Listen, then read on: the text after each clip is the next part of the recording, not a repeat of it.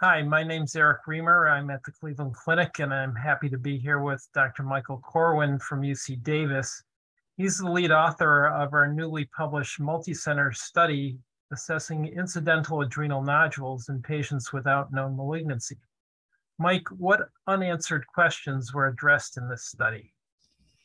Well, we noticed that adrenal washout CT is commonly used to assess adrenal incidentalomas, but that the bulk of the studies assessing the performance of washout CT were not performed in the incidental population and felt that this needed further investigation. So this study was performed at 6 institutions and assessed washout in 299 patients. It was organized by the Society of Abdominal Radiology Disease-Focused Panel on Adrenal Neoplasms. The adrenal nodules are stratified to those that were smaller than 4 centimeters and another group that were equal to or greater than 4 centimeters. So what was found? Well, similar to other studies assessing incidentalomas, the overall malignancy rate was quite low at 1.4%. However, we did find that for nodules greater than or equal to 4 centimeters, the rate of malignancy was 21%. So that seems in line with other studies. How then did washout perform compared to the earlier published literature?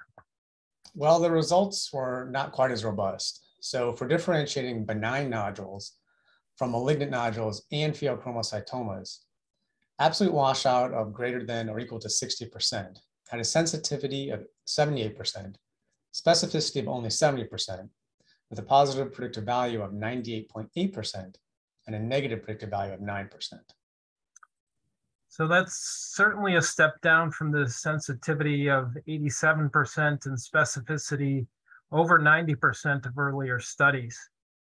Do you think that incidental pheochromocytomas that washed out more than 60% hurt the specificity? Yes, 1/3 of pheochromocytomas washed out in our study, similar to multiple prior studies.